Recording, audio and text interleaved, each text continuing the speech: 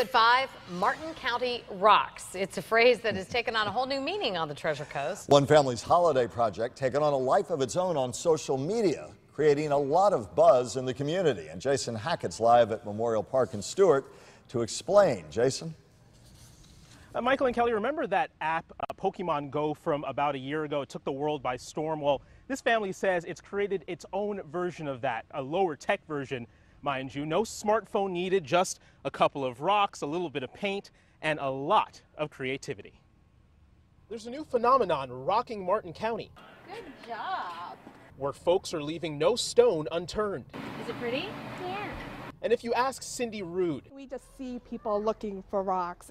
It's so amazing. She never saw it coming. What are all these people that really, we started this? Cindy says it was an idea from her sister this past Thanksgiving. The concept, paint a few rocks and then hide them in various locations around the city for people to find them and then replace them with their own creations. We hid probably, 50 to 60 rocks. The family started a Facebook page so people could share their creations with works of art ranging from fun to thoughtful.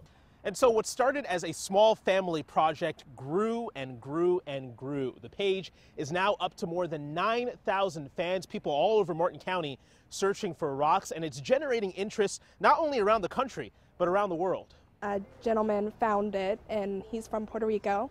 So he messaged us through the page, and he is taking the rocks back to Puerto Rico, and he's going to hide them. And Cindy's daughter Caitlin says in this world of nonstop technology, it's a good change of pace for families trying to unplug. To get out there and to exercise and walk around and see our beautiful community. She's proud of the creativity it sparked and the message it sends. My mom and I, we were born and raised here. We're glad to bring something positive to this community. Showing that Martin County indeed rocks in more ways than one.